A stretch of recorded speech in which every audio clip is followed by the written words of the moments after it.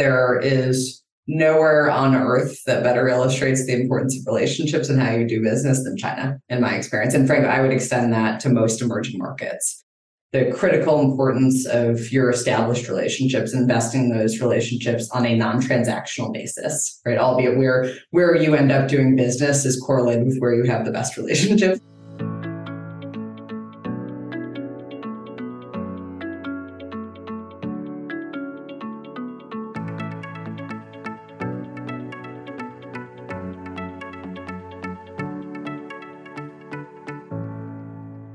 I'm Aoife Devitt, and welcome to the 50 Faces podcast, a podcast committed to revealing the richness and diversity of the world of investment by focusing on its people and their stories. I'm joined today by Elizabeth Browne, who is Managing Director and Co-Head Elevate at GCM Grosvenor, where she works in the Sponsor Solutions division. She was previously Head of Entrepreneurship and Family Office Partners at Redbird Capital Partners and was a senior member of the investment team at DNS Capital, a family office. She has held numerous board roles. Welcome, Elizabeth. Thanks for joining me today. Thank you so much. Thrilled to be here. Let's start with your background. Where did you grow up? What did you study? And how did you come to enter the world of investment? Sure. So I'm a Chicago native, grew up in the city in Uptown in particular, and relevant because my mom during the week was a corporate banker and on the weekends was an Episcopal priest running the parish. And so it was very important to her and very important to us as a family that we were both in the city, but among the congregation that she was ultimately spending a lot of her time with. You could say I was preordained to get into finance because of who my mom was, but I don't think that's true. Meaning she was there. She was never, I'm the youngest of three kids for 3 and 4 years. My mom was certainly not dogmatic about our going into finance, but her family has been a huge source of influence and importance for us and throughout our lives, and very, very large, close family. And my mom, one of 5 kids, my granddad, when she was growing up, was the chief financial officer of Sears in the 60s when Sears was Amazon. And he raised 4 daughters who were corporate bankers and a son who was ultimately an entrepreneur. And so that overlay of having 4 women in finance at the point that they were growing up in the 40s, early 50s in Georgia, that became a really transformative thread through our childhood series of my granddad talking always about the importance of education, but also the importance of creating greater access for women. In this case, he was famous for always talking about the fact that women were smarter, and he couldn't figure out why women hadn't taken over the world yet. And so he saw it as a core cause of his to be able to ensure that women were capable in every field, and that given access to be capable in every field. And so when you grow up with a mom who is a sledgehammer to the glass ceiling, just extraordinarily inspirational, but also very excited about every new endeavor that she was taking on, I was really excited and inspired to go into finance because I'd seen what a critical determinant of her own path had been. She had not stayed in finance through the back half of her career. She ultimately started a grassroots community development organization when I was in my early teens, and that then became the catalyst for a lot of her global work. But finance was the core skill set and language that gave her access to go do what she did subsequently. So that to me was sufficiently motivating. What an amazing story. What an enlightened man your grandfather seems to have been. I wish there was a podcast that captured him somewhere. And I love that phrase also, the sledgehammer to the glass ceiling, because I think when you grow up with that, empowerment is normalized. It's just so important to instill that in you from an early age. So let's talk us through your own journey. You mentioned finance clearly was almost a natural path. Sure. What did you study and what steps did you take to get there? Sure. So I had an incredibly nonlinear path. So I will say, while I was motivated by and excited about it, I did a host of other things that fell in the category of, I've been, by virtue of who my mom is, both my parents were ultimately entrepreneurs. I am self-aware enough to know that I am an entrepreneur who benefits from guardrails, meaning I'm not the startup in my basement, risk temperament personality. But I really love the idea of being able to build new things, and likewise to be able to have systems level or macro level impact in terms of where I'm spending my time. And so it was clear to me I did my undergraduate in sociology, psychology, and English. So classic liberal arts. I went to university in Canada. All 3 of my siblings and I went to boarding school in Boston for high school. So by the time we got to college, we were very keen to experience the world in a different way because we lived away from home already for 4 years. And so my big sister and I were at McGill together in Montreal. And through the course of my studies, I discovered that I could take what was otherwise an average 800-person class size and distill it down into a 12-person class size by applying to graduate level programs, but as an undergrad. And so I then did a whole series of different grad level courses where principally still focused on sociology and psychology and English, but the core learnings were A, the importance of a well-rounded education, and B, the importance of really understanding people, right? It's always going to be critical in any job, in any life that I ultimately participated in. But I was very keen then to be able to move the needle on the systems level change, which for me had always gravitated around since a very, very early age, probably not surprising relative to what I shared about my mom, but really focused on investing in women and girls. That was always the core issue, my point of passion. I'd grown up spending time volunteering at the Salvation Army and the Women and Children's Shelter. And I was very keen. My summer internships looked very different from those of the analysts that work on our team. I was working for the largest South Suburban Domestic Violence Services organization in Chicago called Family Rescue, and absolutely loved that work, loved the public policy implications, what they were doing, loved the legal side. I'd told my parents from a very young age that I was going to be a Supreme Court justice so that I could go change the world. I had no appreciation for what that trajectory ultimately entailed. But as I thought about this line of investing in women and girls and being able to drive greater ROI through that, it was clear to me, A, that I needed to actually study finance. And instead of going into law, I was contemplating sort of finance and hybrid, either JD MBA or a dual degree in public policy. I always really liked the macro micro interplay. And so I went from working in social services to moving to Beijing, which longer story for another day, but came from a family of entrepreneurs who started building operating businesses in China and in Beijing, in particular in the early 90s. And so that's been a huge influence in our family. My mom had grown up in Sao Paulo, in Brazil for years, because my granddad was starting the Sears South America operations at the time. So we'd had a sort of cross current of emerging markets for a long time in our family. I was very keen to live in China, to learn to speak Mandarin. And in that context, I went to go work for Simpson Thacher as do I want to do a JD MBA precursor to figure out if I loved it. And it was very clear to me, one of the core learnings from my time in China was the importance of speaking English fluently. That was my core value proposition, frankly, to the Simpson team, because I was surrounded by very capable career attorneys, but all of whom were native Mandarin speakers. And our client base in that mid to late 2000s period were the largest large cap private equity firms in the world, who were sending over their VP and principal level and MD level staff at the peak of what turned out to be the peak of China M&A volumes, but where China was privatizing for the first time their state-owned assets, and as the only native English speaker in the office outside of our managing partner, I was in a unique position of then being able to effectively host our clients. And as my managing partner said to me at the time, sit in the room, they will assume you know a lot more than you know, and then you can translate back what we need to be focused on. And so I had the benefit of having that core cohort of clients and a series of deal interactions that were way beyond what I had any business being exposed to in those years. And it was very clear to me coming out that going to business school and focusing on finance and investing was a much more interesting path to me than going and being a deal lawyer. Same experience I had with being a deal lawyer and finding that grass was greener on the other side. So interesting. First of all, my daughter's up at McGill, and to hear about that approach to tailoring a program, whittling down the numbers by careful class selection. So interesting, and such a great way to build a network and gain exposure. And then just before we launched back into the business side, the focus on women and girls, that and domestic violence. And I know that sometimes that can correlate quite a lot with economic backdrop, recessions, COVID, I'm sure, was not a normal environment for that. Yeah. Have you seen any progress around awareness of these issues, resources available? Or have we, and it's something that crops up as on the public eye from time to time, but then recedes into the background?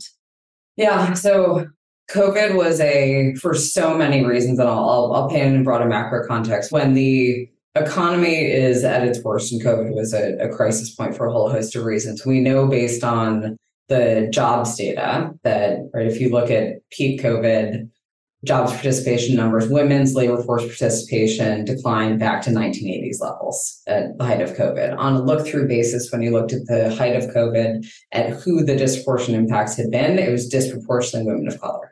And so to your point, there have been cross currents for a long time. When the economy is doing badly, women tend to disproportionately suffer under those circumstances, doubly so for women of color.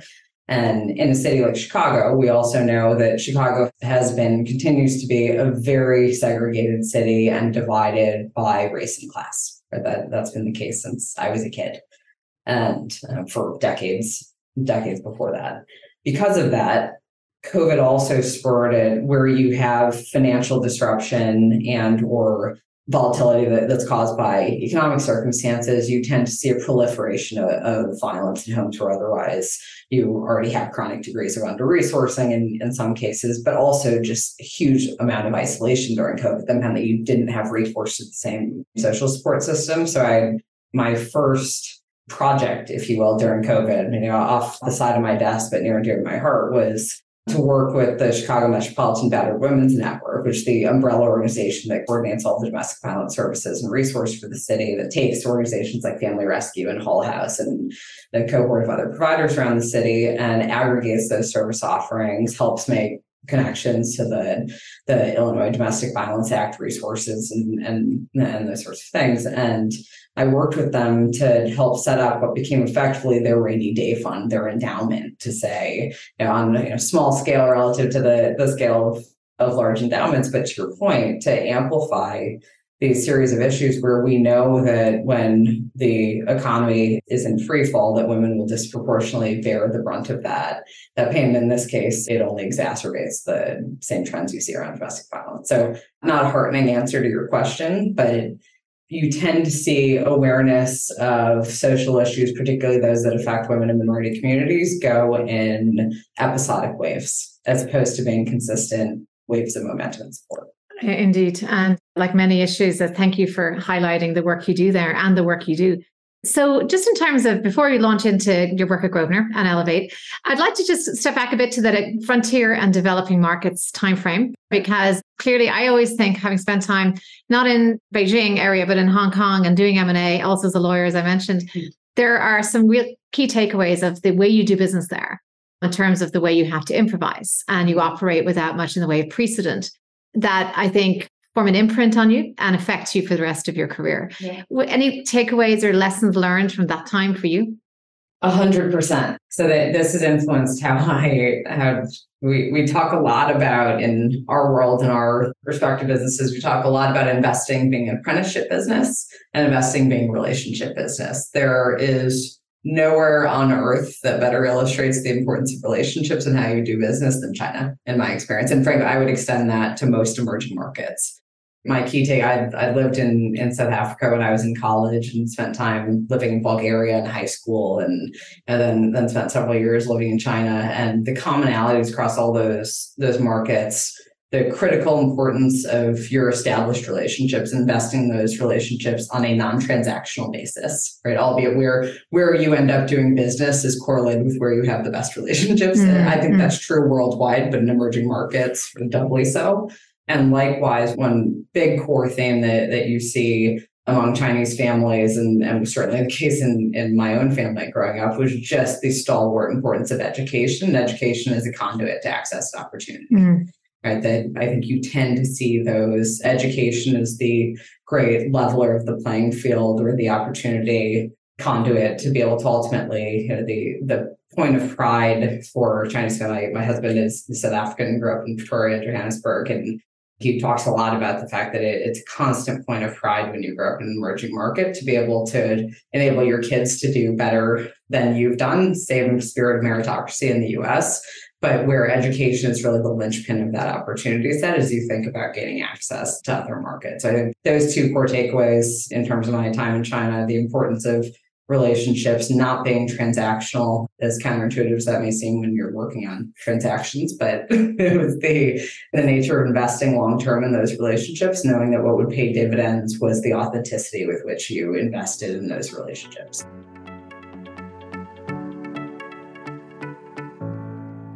We're going to take a short break to hear from the supporter of this series, Apollo Global Management. I sat down with Joe Moran, Managing Director, Institutional RIA Sales at Apollo. I asked him what excited his colleagues at Apollo when looking at the market environment in 2024. Well, in a world of rising rates, high inflation, and heightened volatility, it will be harder for individuals to meet their income needs. Apollo, we're focused on providing differentiated alternative solutions for clients and their advisors to provide excess return along each point of the risk-reward spectrum in exchange for giving up daily liquidity. And now, back to the show. So interesting. And then the M&A itself. Yeah, I think we talked about it was really a peak level of activity then. Does that mean, well, what is it when there's a peak? Are there, obviously timeframes are compressed, is due diligence is deep. Did you learn anything from that frenzy that maybe, again, was a lesson learned for long term? Yeah. So I think that that's one of it's a great question. It's one of the great life lessons. And I watched Madeleine Albright give a talk a few years ago, and she was talking about the fact that as Secretary of State and that as a grown-up more broadly, most people are just figuring it out. And that was my core observation from working the deals that were being done in China, just in a macro context. In that 2008, 2009 timeframe, the U.S. economy was on fire. China had the only robust balance sheet globally in terms of being able to transact. But you had sponsors who had the large cap private equity sponsors in the U.S. had raised record large funds on a relative basis then in that 2007 timeframe. And so they were sitting on billions of dollars of dry powder. China announced for the first time they were going to privatize assets that had previously been state-owned. And so you had effectively a translation of the US-based sponsors coming over to China to engage in these unprecedented transactions, but there was a great theater production in Chicago a few years ago called Chinglish, which I don't know if you saw it, but is the sort of hilariously perfect representation of what that culture was like in China between US and China in that 2008, 2009 timeframe, where you would have the American, typically from New York, fly over to Beijing and have booked flights that would have them on the ground for 36 hours and fully expect that they would be in position to negotiate, close a deal, and get back on a plane. And that's antithetical to how Chinese business culture works. It's antithetical to how most people operate, right? You would typically, it would be perceived, at least when I was living there, was the case that it was perceived as very rude if you started just talking about business immediately. You would commonly go for a lunch or a dinner, and only after you'd invested in the relationship would you be in position to talk about the deal. But that, of course, is the antithesis of how most people transact in the US, and certainly in a New York bulge bracket and large cap firm context. And so it was one of the great highlights of my time. And that was the basis for the transaction activity. One of the great highlights to your question on what I learned was that most people, once they're taken out of their immediate, in this case, both language and cultural context, but most people are really just trying to figure it out, that there was no precedent playbook for how best to execute large scale US-China transactions. There were only a handful of people who had done that at that point. And so it was humbling to watch it from that stage of my career, and in essence to say it's table stakes to be good at what you do, but most of what you end up being great at, you're going to learn only by doing.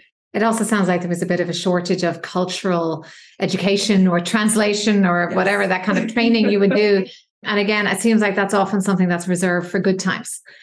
Boom times, and it gets completely put by the wayside. So really interesting. Well, let's move on now to Elevate and GCM. Sure. Can you tell us what that is exactly and what your work with emerging managers is? Sure. So I joined Grosvenor now just under a year and a half ago to launch our sponsor solutions business and Elevate, the first strategy within our sponsor solutions business, which explained simply is a seeding and stake strategy, but where the seeding is our portfolio companies are asset management firms focused on, in our case, private equity firms. But that in Grosvenor's experience, we have a large scale private equity platform. In our experience of working with large scale institutional clients globally, the most value creative and interesting end of the spectrum is in the emerging manager landscape, which we define as funds 1 through 3, particularly so if you look at funds 1 and 2 in terms of where the most value is created. Grosvenor has had for a long time a core focus, therefore, on emerging manager investing as well as on diverse manager investing. We've been prolific supporters of diverse managers for a long time, and that's always been tied to performance and alpha generation. Right? There was no concessionary bent in that focus, which started 2 decades ago. And so Elevate is really the combination of what have been the power alleys for Grosvenor in terms of a focus on diverse asset managers, on emerging asset managers, and being able to properly resource and equip those firm founders for success. And success, in our view, governed by setting up an institutional quality asset manager for private equity purposes, typically raising a minimum threshold of $300 million plus to go and prosecute what in this environment we think are really attractive strategies focused on sector specialists investing in the US and typically in the low and mid market buyout context. But we are coming in essence, as the minority partner to those firm founders, where we can be very catalytic and wide-ranging capital as well as non-investment infrastructure support providers across the LP portion of their business, co-investment capital, working capital to resource that non-investment infrastructure, and then also layering in operating partner-like capabilities on the non-investment infrastructure side. And defining emerging managers, besides the level of what they're at in terms of their fund? So it's the vintage number, right? So a fund 1, 2, or 3. The reality of the use case for us is typically focused on a fund 1 or fund 2 in terms of the maturity curve. And then likewise, sub-billion-dollar fund sizes customarily, or we think of the mid-market as defined by enterprise value, sub-$3 billion. That's where the core cohort. Most emerging managers will, quote, graduate from that emerging manager cohort above about $1 billion to $1.5 billion of capital. The reason I ask is that Chicago Police, there were conflation of the emerging manager concept with the minority-owned manager concept, and that the focus was on emerging managers, but there was a lot of overlap, but it wasn't necessarily one category or the other. Given I was focused on that back in 2016 with Chicago Police, how would you say the landscape has changed, improved, disimproved, stay the same in terms of fundraising and just getting attention? Yeah. And what are the barriers to entry like?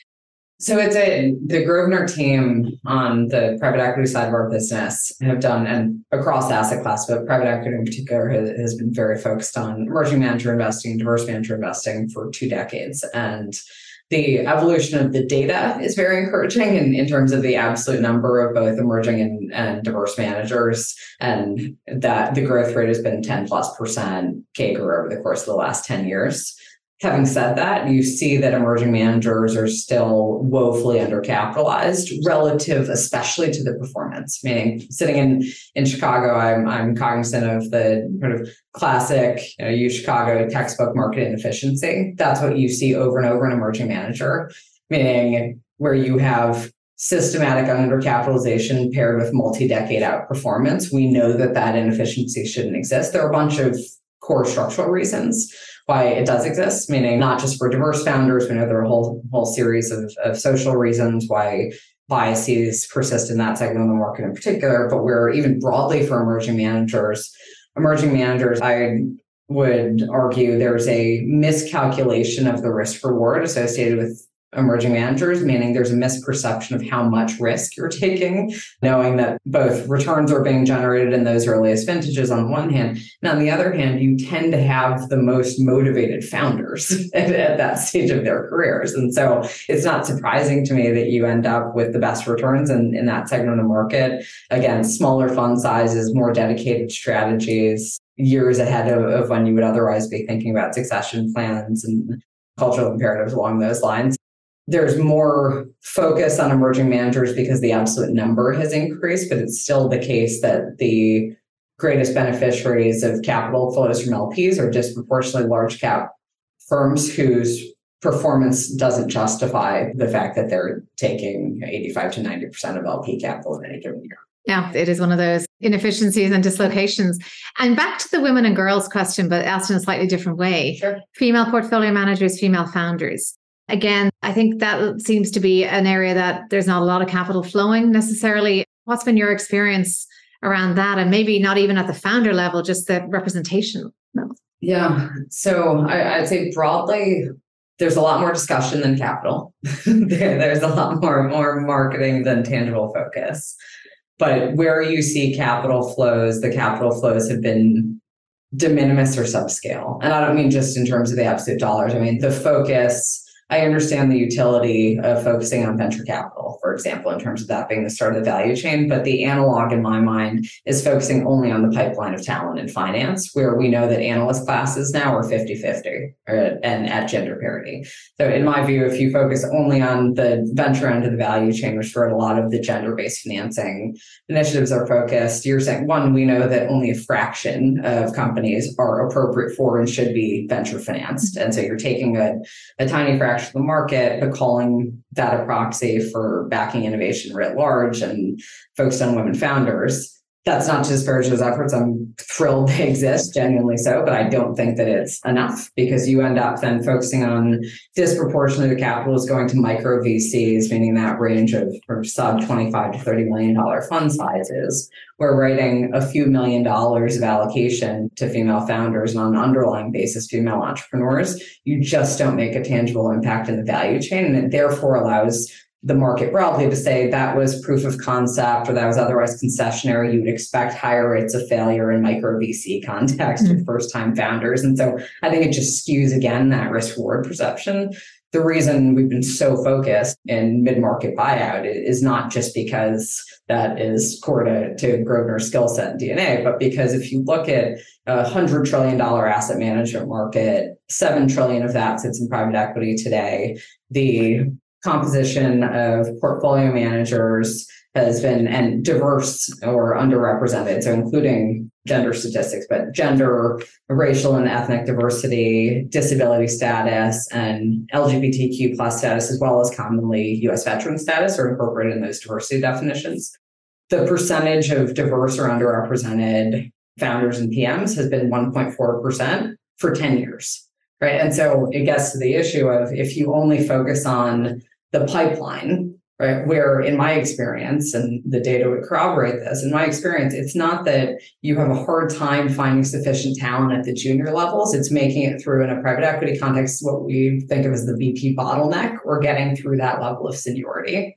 And it's the exact same in PM context, right? So if you never have women, in the case of gender diversity, who are elevated to being the sector head or vertical lead, it's not just that you need them to get to the sector head or vertical lead. You actually need to be encouraging the mid-tier of the pipeline, which in my analogy is encouraging moving the needle on a $7 trillion segment of the market, as opposed to allocating $1 million by $1 million allocations to a $15 to $20 million micro VC.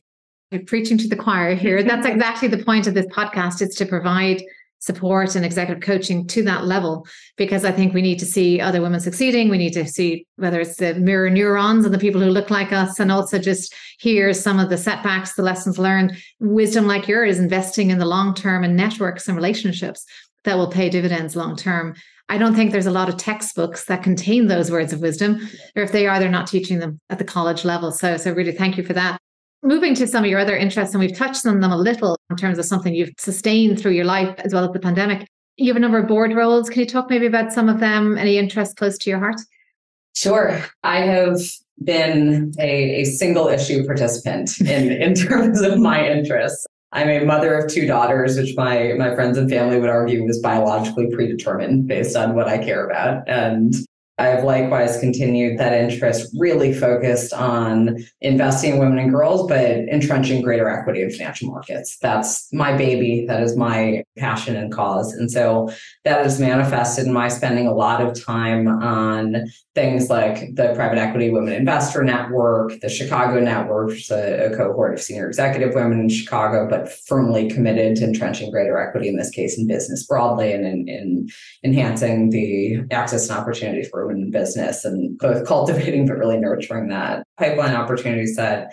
The Women's Association of Venture and Equity, and then I just joined Kellogg's Advisory Board Network for private equity globally. So all cross currents of how do you go and move the needle in an industry that is still woefully underrepresented with respect to every diversity criteria at this point, but especially so for women, having been the only or one of the only my entire career. I've been laser focused on not just the underlying thesis that motivates your podcast in terms of representation really mattering, but that it's in my experience, the right kind of representation matters, meaning having enough examples that the one doesn't get extrapolated to what the possibility set is for the many if you're the only woman partner, for example, but also that it's a relatable example insofar as anecdotally, most women I know who I grew up with in finance had the story of the one woman who ran their division having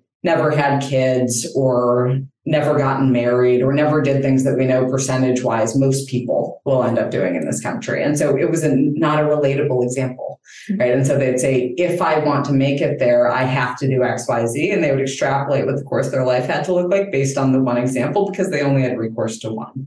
Right? And so I've been very focused on ensuring there is not just absolute diversity in terms of the senior teams, but that you have enough relevant examples that gives you an opportunity to define your course. Because otherwise, that's what, in my view, will teach people effectively what the options are. I think you have to see it. I don't think there's a substitute for that. So true. And I think also one of the areas that is endemic in any career will be setbacks, challenges. Mm-hmm. And I think there are some differences with how maybe women may absorb setbacks, and certainly having less of a community to share them with, to hear from them, to hear best practice can determine whether or not they bounce back and to what degree and how long that takes. Your own career, you said it's not linear, but yet it has seemed very successful. Were there any setbacks or challenges in there that you learned lessons from? Many. I think that is a bit, to me, the point. Meaning, I think there are very few ways to learn a lesson as concretely than if you try really, really hard to do something and fail at it, or it doesn't manifest in the way that you anticipated. I have certainly not had...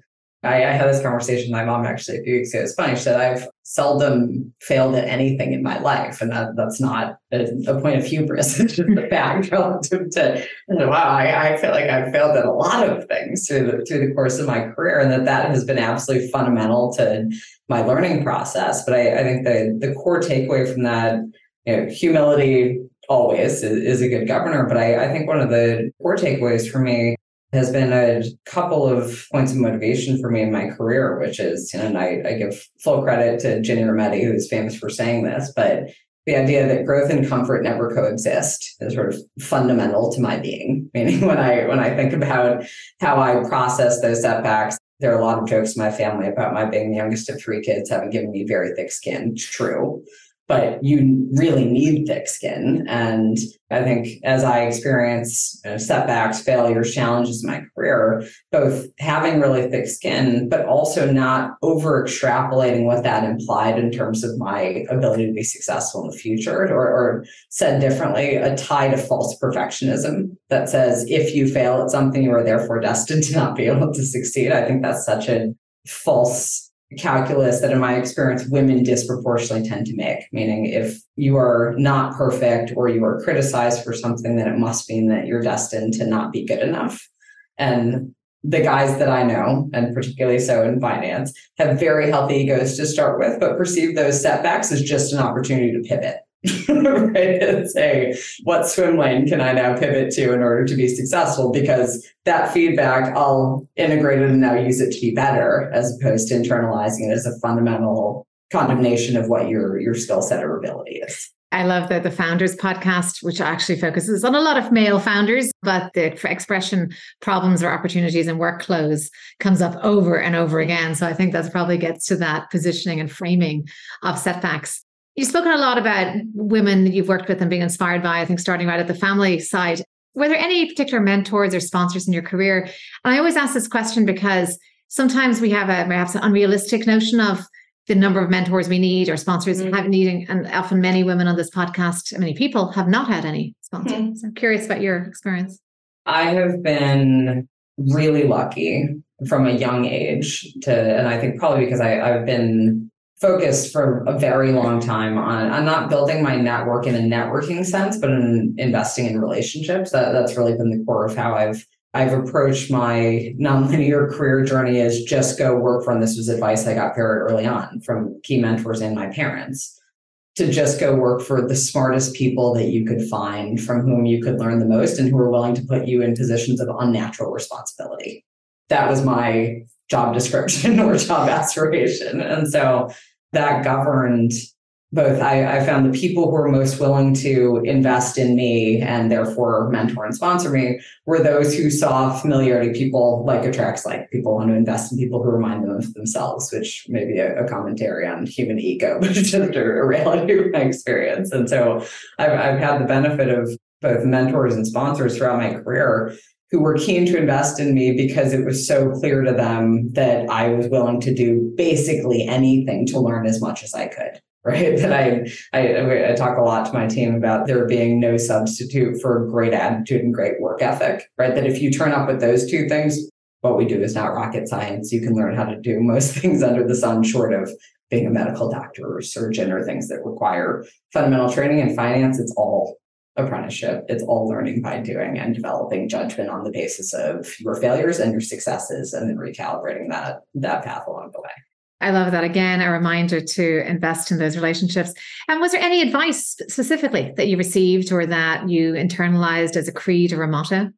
Yes. So I always knew I wanted to be a mom. That was crystal clear to me from a young age and from growing up in a big family. And I said to a then senior woman at Goldman, who was the standard for what I wanted to be when I grew up. And I said to her, I'm curious. You've been a mom through navigating a very successful career course. I've noticed there are not a lot of women here. I also doubly noticed there are not a lot of women who have kids here. And how did you do that? And what advice would you offer? I was effectively asking her in a stereotypical classic type A way, help me draw the roadmap for me of when I should have kids and what's the most convenient time and when should I go to graduate school. And she just burst out laughing. She was like 45 at the time. And then she burst out laughing and said, have kids whenever you want. Make the life decisions that are going to make you a good human being and that will make you proud of yourself. And act in accordance with your values and your sense of integrity, and know that your reputation is the most important thing that you have. That's it. Stop trying to make a plan. Stop trying to over-engineer or orchestrate this, because you being happy with your life is the point. Right? All of those other building blocks, like the fact that you could let your childbearing timeline, A, that you could assume that you had any control over that whatsoever, or B, that you could work that in and around your career aspirations is just nuts. Don't drive yourself crazy trying to hold yourself to that standard. I've never forgotten it. That was a core one for me. The other big piece of advice, which I often quote because it was such more an observation than a piece of advice, but just been so determinative, comes from my mom. Which that I asked her when I was in college, Mom, what was it like being the only woman who was leading then a corporate banking division? And she was turning up at the office, pregnant 3 times over the course of 4 years, and having people say, are you ever not pregnant? And it's gross that you continue to work, and all of the things you'd expect people to say in the 70s and 80s that at that point in corporate banking context where women weren't allowed to wear pants until the 1990s coming to the office. And my mom very cheerfully said, I always thought of being a woman as a huge advantage because everybody remembered my name. And that reframing to me has been really foundational as I've navigated a course in finance, that if you think of your differentiation as superpower and an ability to open different doors or have different presence or different memorability, it all goes back to the same end of investing in relationships and using what makes you unique. Well, thank you so much, Elizabeth. Not everyone is lucky enough to come from a long line of renegades as you have. But what you have done, I think since the very beginning, is convert that wisdom into wisdom you can share with a generation of peers, as well as people coming into the pipeline, as well as the investee companies that you can promote and work with at Grosvenor Elevate. So thank you so much for coming here, for your commitment to the industry and this issue, and for sharing your insights with us. Thank you so much for having me. I'm Aoife Devitt. Thank you for listening to the 50 Faces podcast.